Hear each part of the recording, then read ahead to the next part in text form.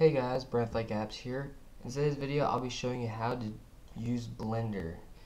So to download it, you go to the website. It'll be in the description, blender.org, and you want to click on the download tab right up there.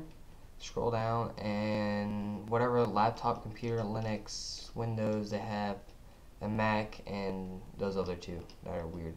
On the Mac OS X one, you want to click Blender, the second one right there, and install it, and it should start downloading and install it there.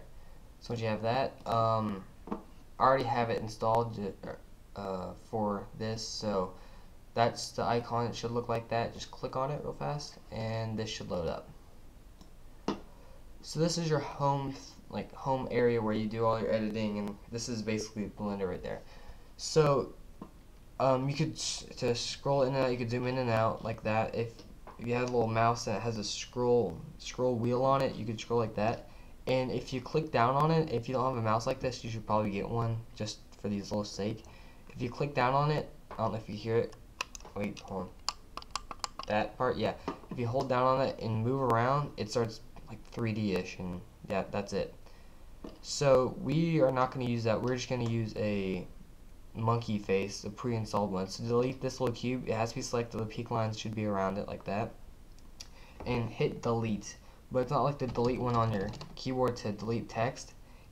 It's the forward delete one. It's the one next to help, home, and end, and it's in the little cube area-ish. I'm not sure that's on my keyboard, might not be on yours. So hit the delete button, this OK, and just hit the erase. So nothing should be there. And so now to add an object, you should press spacebar, and you can do add, edit, transform, view, render, object, all that stuff. So we're just gonna add a mesh. Let's add a plane first. And so here's your plane. So that's it. We're gonna make it bigger. To make it bigger, press in, and right there, and this little transform properties thing should pop up. And let's make the diameter 7. Or the x-axis 7, and let's make that one 7 again, so it's a square. So there you have it, square. And let's press space again and add a mesh. Let's add a monkey little face right there. And if you go into object mode and this little square place, it should be already there when you open Blender. And then this little thing right there should hit set smooth.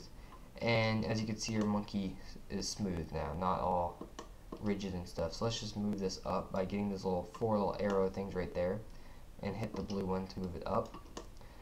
And now what we're going to do is hit N just for the sake. And now in this little drop down area, click it, and we're going to hit the vertex paint. So we're going to color it in, and make sure it's yellow. Sorry, I clicked it, and we're going to paint it. So let's just change color down here, and it should be on vertex paint and the little square thing right there. Go over and set the color to whatever you want. Let's just do blue for the sake. I don't even know if that's blue. Or you can do it up here in your when you pressed N. So there you go, blue. And let's just paint the monkey. There you are. Painting the monkey, and get all around and all that stuff.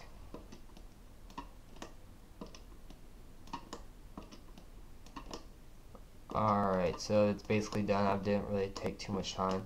We're going to change the color again. Let's just do black. All around there so you can pop out-ish.